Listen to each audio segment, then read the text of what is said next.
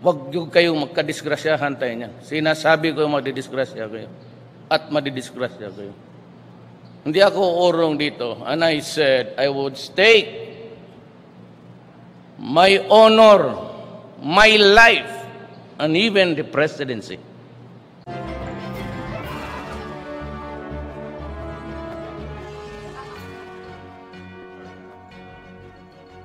Good morning, Malacañang Press Corps. Happy Monday. Let's now have Presidential Spokesperson Roque. Magandang umaga, Pilipinas, and good morning to the ladies and gentlemen of the Malacañang Press Corps. First and foremost, contrary to what Joma Season said, the President is fine and well in Davao, participating in Cadayawan. He will have a public appearance tomorrow with the League of Cities in Cebu City. No? As usual, Joma Season does not know what he talks about. How would he know about the state of the president, the state of health of the president, when he is in faraway The Hague, Netherlands? No, not The Hague, but I think another city in the Netherlands. Likewise, we thank Secretary Lisa Massa for her invaluable services to the government for the past 2 years, even as we express a regret with her decision to leave government. No? The decision that she cited in her letter of resignation is the cancellation of peace talks. Again, we maintain the president will only have peace talks with the communists if it is in the Philippines, if they will stop collection of revolutionary taxes, if they will momentarily, while peace talks are ongoing, commit themselves to refrain from resuming the insurgency and will stay in a designated camp where President Duterte has promised that he will provide for their provisions during the pendency of the peace talks. In any case, contrary to what Lisa Massa said, peace talks will continue, but on a local level. Good news, of course, we have a bronze medal in the ongoing Asian Games, and this is for the Taekwondo Pumsai. How do you pronounce that? Pumsai, no? And we congratulate Dustin Jacob Melia, Jordan Domingos, and Rodolfo Reyes Jr. Likewise, the women's team also of Taekwondo Pumsei won also a bronze medal for the country. We congratulate Juvenile Faye Crisostomo, Rina Babanto, and Jana Dominique. We wish the rest of the Team Philippines the best of luck. Laban Pilipinas. Businesses can now access business registration information from different LGUs at one portal known as project1.ph. The portal is part of Project One Portal, One Form, one number of the Department of Trade and Industry and Anti-Red Tape Authority in cooperation with the New Zealand government. The portal, which was launched last August 16, is a website where all government units can upload their business registration requirements. Project One is part of President Duterte's administration's Ease of Doing Business law, which aims to provide pleasant and effortless experience in doing business in the Philippines. We're pleased to announce that the Philippines recorded a growth of 7% in banana exports to Japan from January to May 2018, with a total of 679,967 metric tons. This is higher compared to the 634,191 metric ton in 2017 of the same period. No? Now, according to the Filipino Banana Growers and Exporters Association, the country continues to be the major source of Cavendish bananas in Japan, contributing 80% of the market share. Pagkakaloob po ng Department of Agrarian Reform ang farm machine na nagkakahalaga ng 17 million sa 13 agrarian reform beneficiaries organizations sa Ilocos Sur sa napakikinabangan ng mahigit na 300 na magsasaka. According to the Department of Agrarian Reform, the farm equipment include 13 farm tractors and 2 units combined harvesters, which will help boost agricultural production and increase their income. Questions? Sir, i-welcome muna natin yung kaibigan ni Spokes from Basilan. Welcome sa briefing room. Question muna about Joma or Lisa? Joma, Pia Gutierrez. Sir, to be clear, what is the state of the President's health? He's healthy. Earlier, I talked to Christine. There was a rumor that he fell ill during his Lex Talionis affair. I talked to former Secretary Vit Aguirre, who was in the affair. He was fine. He stayed till 12. He was in very high spirits. He enjoyed the company of his brothers in Lex Talionis. I saw him last Friday. He invited me to go out. I begged off because I thought I could come home early, only to find out that I would leave Davao at 3 in the morning because of the mayhem in NEA, and I was cooking myself thinking I should have gone out with the president instead. No?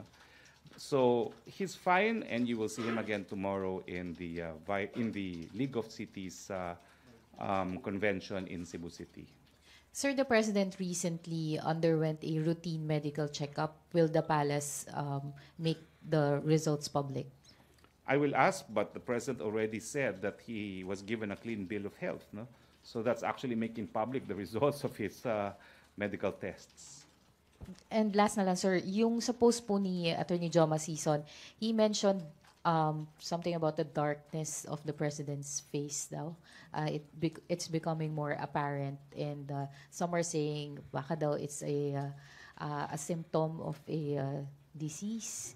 Well, Joma Sison is a spent revolutionary, not a doctor. Let's not listen to him as far as medical condition is concerned. Thank you, sir. May follow up? Other issue? Follow up? Christine. Naging lalaki na si Rose Novinario. Naging Raymond Tinasa na, aka Rose Novinario. Okay. Yes. You said, sir, the president, I mean, we talked earlier, he's in Davao in the next 2 weeks. Is that what you're saying? Well, he will be here briefly for the Araw ng Kagitingan. So he will be Kagitingan. araw ng wait. National Heroes Day. Oo. So he will be here in National Heroes Day, which is the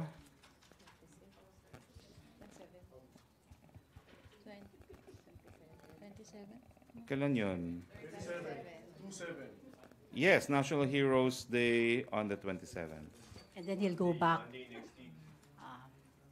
Yes. And then he'll go back to Davao after that. Because you said he's gonna fly. Yes, and then his next public engagement will be on the 30th in Mandaue, Cebu. Again. So he'll be shuttling between Davao, Mandaue, Cebu, and Manila. Okay. May follow up? Ina. Sir, about yung sinasabing darkening ng face ni Pangulo, because before he's been open about the pain that he feels on one side of his face. It's supposedly, he said, because of yung relating dun sa spinal injury from a motorcycle accident, and then it causes him pain here. Could it be that the president's pain, yun yung lagi niyang pinipindot also? I don't know, maybe he was just not wearing powder. Normally the president wears powder. Maybe there was just a photo taken of him without powder, no? So I don't see anything extraordinarily different from the color of the president's face, no? Okay. Pero yung pain na sinasabi niya noon na nararamdaman niya on that part of his face, how would you know? I don't know if maybe he told you anything about it, if it's bumabalik or worsening. Wala or naman what? po. It's migraine that he tells people about publicly, no? One time in a speech, he said, oops, may migraine ako, no? That's about it. May follow up? Joseph Moro. Sasabihin ko lang po doon sa mga kritiko ni Presidente, stop wishing him ill as far as his health is concerned. Kasi every time you wish him ill, lalong lumalakas. Kasi lakas naman ng kabayo yung Presidente, no? So please. So yung mechanism lang sa Constitution about disclosure about the President's health, no? Paano ba yun? Should this be prompted by, di ba dapat ipapaalam niya sa cabinet and then they will discuss it?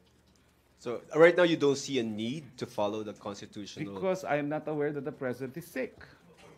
There is no information that the President is sick. I saw him last Friday. He was fine. And it's only Monday today. It was just the weekend that I did not see him.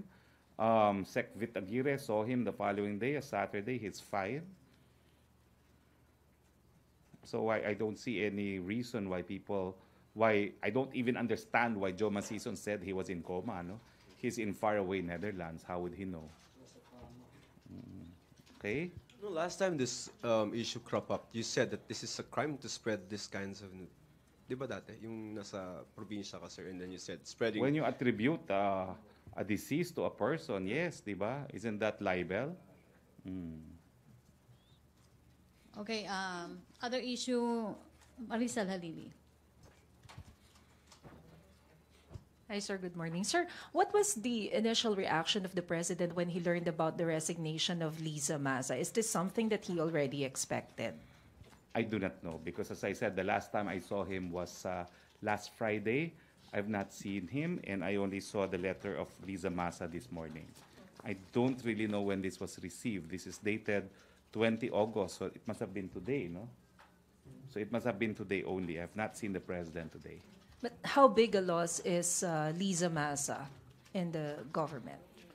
Well, I would say that, she had the trust and confidence of the president, and she resigned. We always regret when people who enjoy the trust and confidence of the president leave their post, but I'm sure there will be other applicants to the post. As I'm sure there's already a very long list of individuals wanting to apply for the post vacated by Liza Maza. Speaking of list of individuals, meron na po ba kayong inaay? Wala pa po siguro kasi kaka-resign pa lang today eh. Di ba? 20 August, no? Kaka-resign pa lang today. I don't even know. Although this is irrevocable, no? And does not need to be accepted by the president. No? May follow-up, Jinky? Sige, Joma. Okay lang. Hi, sir. Balik lang ako kay Joma, sir. With all these statements and brouhaha from Joma, ano po yung masasabi ng Malacañang directly to him on his critique on the president's health? Well, that's always wishful thinking on his part. But the president is here to stay. I don't know if he can say the same thing about himself and about his movement, the longest running insurgency in the world. No? Last, sir. Dahil dito, wala talaga silang balak or tayo sa part ng Malacañang wala na bang balak na makipag-areglo or somehow ibalik natin yung friendship with Joma? Hindi ko po sinasarang pinto, pero habang nagkakaroon ng mga guni-guning ganyan si Joe Macizo, napakahirap naman makipag-usap sa kanya. No? May follow-up or other issues? Celerina? Good morning, sir. Regarding Liza Maza, somehow relieved na ba ang Malacañang kasi wala nang quote-unquote left-leaning official sa administration? So, Ivanka is a known friend of the president. Wala naman pong ganon. As I said, we regret her departure. We wish her the best. Another issue, pwede? Wait lang. May Liza Maza. Deo de Guzman. Microphone, please. Morning, Secretary. Hindi niyo po ba nakikita na wasted opportunity ito para kay Liza Maza and the leftist group para patunayan sa public na merong magagawa ang left-leaning personalities when they are in position? The president gave them that opportunity and she decided to leave. No? Wala naman nagpapaalis sa kanya. No?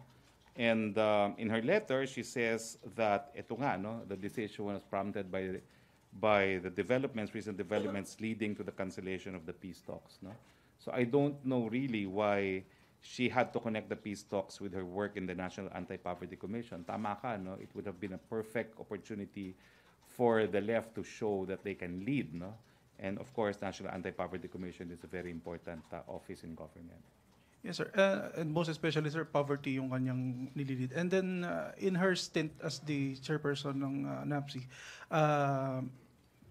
as far as the cabinet is concerned, meron po bang mga na-present na mga policies o changes ang NAPSI in her lead? Well, in fairness to her, lumabas naman yung mga surveys, no, that the Filipinos rated themselves to be less hungry, no?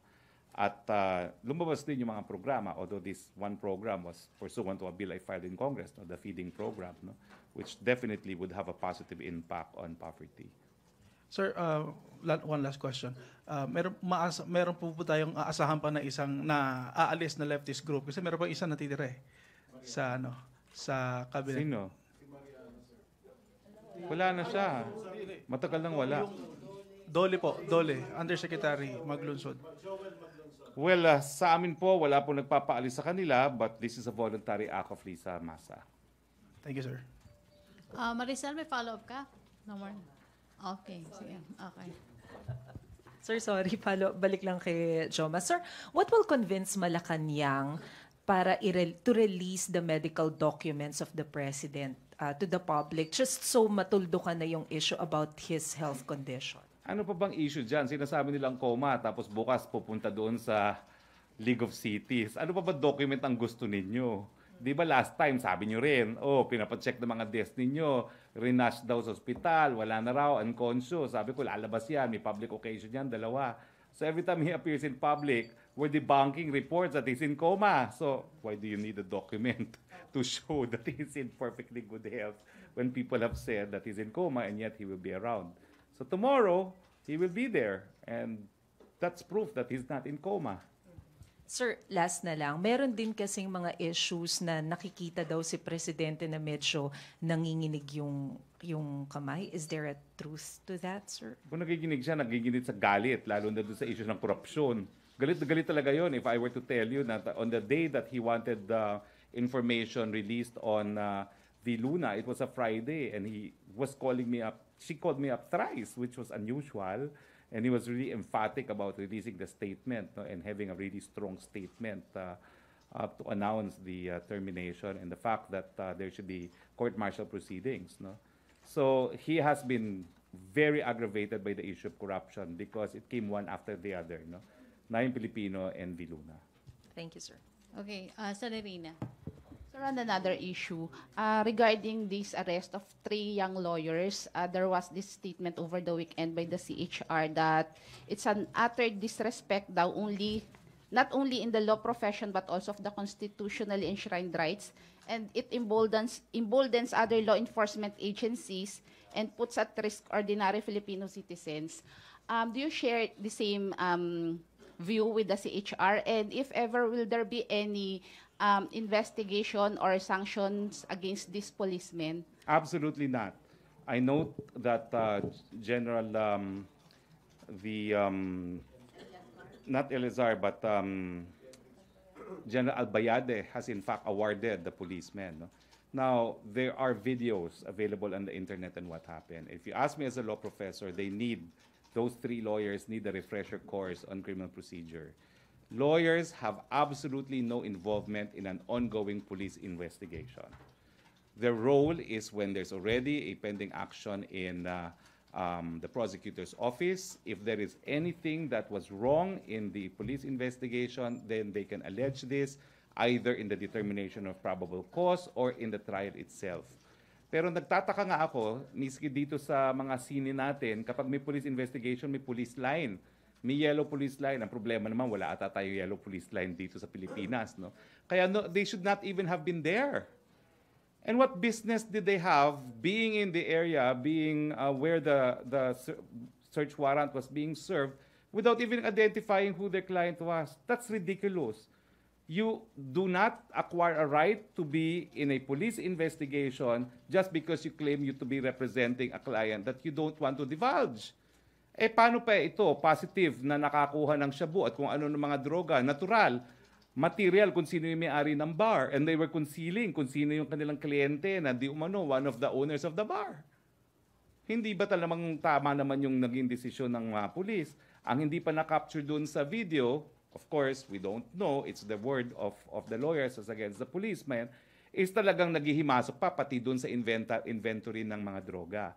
But as a law professor, I can assure you, in any police investigation, you can only observe.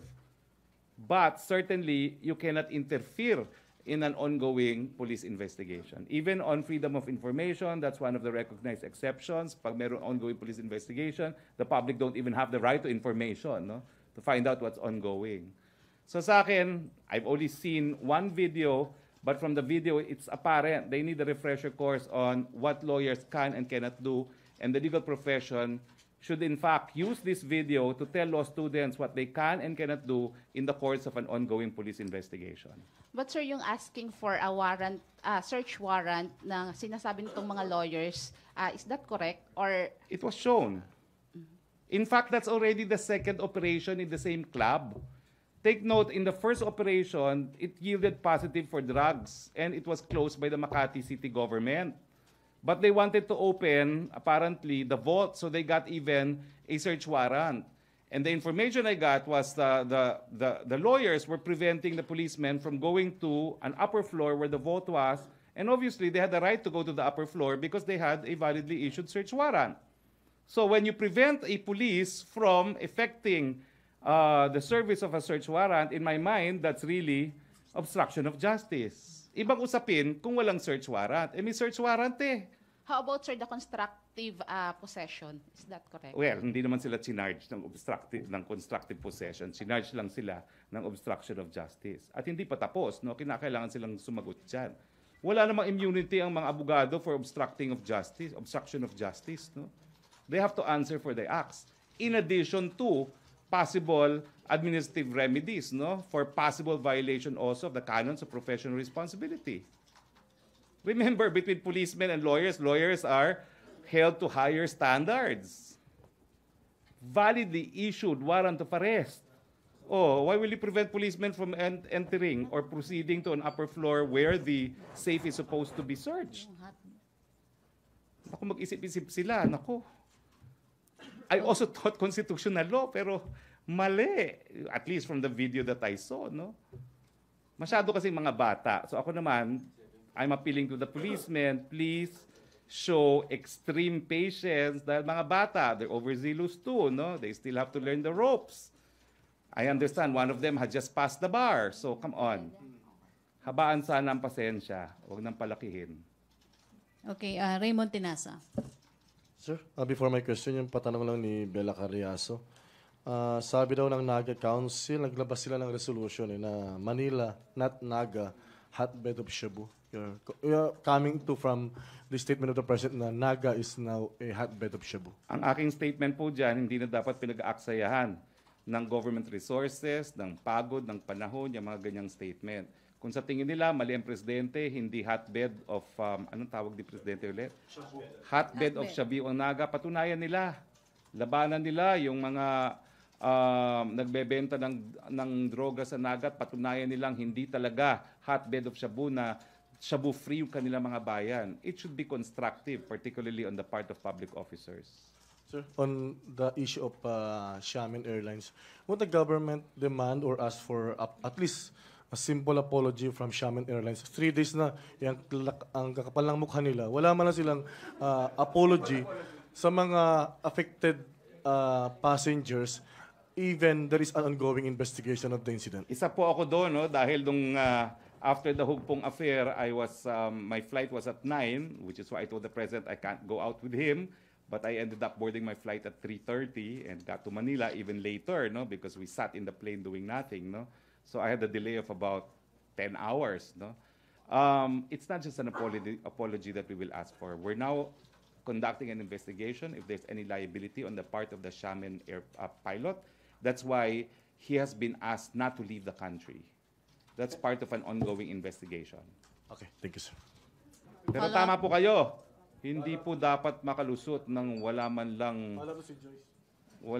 apology. Pero tingin ko, it's more than apology because we're now investigating if there's any kind of liability that we can attribute to the pilot. Joyce Balanzo. Sir, follow-up lang doon sa question ni Raymond. Sir, do you share the views of Senator Loren Legarda saying that transport authorities are incompetent and inefficient dahil tumagal ng ilang araw yung cancellation of flights? Do you believe na kailangan po bang may matanggal o ma-dismiss na DOTR official because of what happened? I'm not in a position to judge the airport authorities because I myself was stuck in Davao. Ang napansin ko naman sa Davao, the public were very cooperative, walang mainit ang ulo, we were all tired, we were all sleeping in the floor. Wala naman po talagang nagharumintado doon sa Davao. But that was Davao. Hindi ko maintindihan kung ano nangyari sa Manila. No? We were all inconvenienced, pero ako naman, iniisip ko, sino ba naman gusto na magkaroon ng ganyang aberya yung Xiamen Airline na yun? No? I'm sure no one wanted it. No? Pero perhaps we should look into contingencies kasi parang kaya naman nagkagulo, ang daming flights na dapat siguro kinancel na pero pinaantay pa rin yung mga pasahero, no? Like yung flight ko siguro hindi na kami dapat nag-antay ng 7 hours, no? Dapat yung kinancel na nila para nakabalik ako kay presidente, nakikain ako kung saan man si presidente, no? At nakapagsaya pa ako, no? Nagkaroon akong Happy Friday, pero wala, I was just waiting kasi yung time na yon, they could not tell me what time actually kami lilipad. So I could not leave the airport then for fear na baka naman ako maiwan, no? So siguro next time, better contingencies. Kung talagang may mga delays, dapat siguro the airlines and the airport authorities should already decide to cancel flights nang hindi na mag-ipon-ipon yung tao sa airport.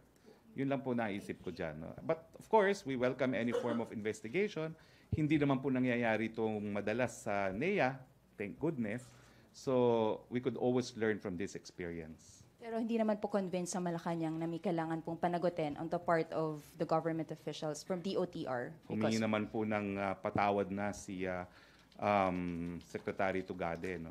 Siguro naman po that counts for something. No? That no less than the Secretary of Transportation has publicly apologized for the inconvenience caused to the public. Although it was not the airport official himself that caused the inconvenience. It was the Shaman Air incident. Okay, Pia Gutierrez, microphone, Arj. Sir, sabi nga po nila, the incident highlighted the vulnerability of Manila's infrastructure. Lalo na kung, kunyari, nagkaroon ng, like the big one, for example, dumating. Is the government looking to improve the infrastructure in NAIA, particularly siguro mag-add ng bagong runway if it's possible? That's on top of course, improving other airports near Manila. I come ready with an answer because I called up Secretary Pernia. Of course, I expected you to ask this question. No? So the status is as follows. As far as the proposal of the Consortium of 7 is concerned, which is the upgrading of NEA to include a new terminal building and a new runway, it has been endorsed by the OTR and it has been received by the ICC. Okay? As far as Bulacan is concerned, all approvals have been given except that there are still documentation to be finalized with the OTR, and some of the documentation that still have to be finalized include the concession agreement. No? But as far as Bulacan is concerned, according to Secretary Pernia, it should have been a go already, no? Because it should have been 3 months from the time that the ICC NEDA approved the proposal for the Bulacan Airport. No? Now, I think the Clark Airport has been awarded to Megawide, so it's in full blast. So ang mabuting balita po sa mga kababayan natin, magkakaroon na po tayo ng solusyon. No? Ang immediate solution, dahil inendorso naman po ng DOTR, yung panandaliang immediate improvement ng NEA 1, 2, and 3. Pamamagitan ng additional runway and additional terminal building. Ang medium-term solution, yung pagpapalawig po ng Clark para mag-augment sa NEA, at ang long-term solution, yung bagong airport po sa Bulacan. Sir, kailan matatapos yung bagong runway sa NAIA? Well, ang alam ko po kasi they were given a concession period of anywhere from 12 to 15 years. So dapat madalian po yan. Madalian po yan because it's a stopgap measure. No? It defeats the purpose kung hindi ma-upgrade ka agad yung NEA 1, 2, 3, and 4. Okay. May follow-up sa Joseph? Okay. Sir, when you say that we are investigating the liability, criminal liability? I think all sorts of liability. I'm not actually an authority on aviation law, so I wouldn't know. But it can't be any different from the laws on tort, and it can't be any different from the laws on our criminal laws on reckless imprudence, no, resulting to damages, no. So I think they're looking into it, and they will conclude the report and take the necessary action against the pilot of the Shaman Air. We meaning what agencies against? Government agencies. I'm sure it's the airport authorities, CAP, and the OTR. Okay, last. Other topics. Other. Sir, yun lang may statistics yata, mataas yung rape cases sa Davao, and then followed by Quezon City, I think, then Manila, CDO, Sambo. Any comments? Not familiar with the statistics yet. Perhaps tomorrow. Okay, thank you. Last question, Ace Romero. Sek, balikan ko yung sa Naga kasi part ng resolution ng Naga City na sinasabi na insulto daw sila dun sa pahayag ni President Duterte. They were citing the statement of Christian Frivaldo, head of the PDEA in Bicol, that the illegal drug situation in Manila is worse than in Naga. So tanungin ko lang, meron silang binabanggit na ganito. Ano naman yung proof kaya ni President Duterte for saying na hotbed yung Naga? I can only say that he has access to all available information that only a president has access to. Ang solusyon dyan, sabi na nga ng Korte Suprema sa isang kaso, no, yung mga taong gobyerno should not be onion skinned. Okay? The balm to wounded feelings is a clear conscience. No? Paraphrasing that case. No? So kung talagang hindi siya hotbed for shabu, well, edi hindi siya hotbed sa shabu. Dapat wag sila masyadong masaktan dahil alam nilang katotohanan. Baka naman bato-bato sa langit. Ang tamaan ay wag magalit. No? So, sa akin, focus all energies na lang in combating the drug menace. Will the President present any proof that Naga is indeed a hotbed of The President doesn't have to do that. shabu? Why, Sec? Doesn't have to do that. He already has access to information. He said it. Let it be. Kasi di ba in the past nag-apologize din si President Duterte kasi di ba may mga mali din sa list. So, hindi But if kaya... he's wrong, he will apologize. Until he does, he stands by it. Thank you, Sec. Okay, thank you. MPC, Okay, Benji? so wala tayong press briefing tomorrow because it's a holiday. I will see you on Thursday. Thursday or Wednesday? Thursday muna, tapos kung on a need-be basis, Wednesday. Ha? Okay, thank you very much. Okay, maraming salamat Presidential Spokesperson Harry Roque. Thank you Malacañang Press Corps. Back to our main studio sa Radyo Pilipinas and People's Television Network.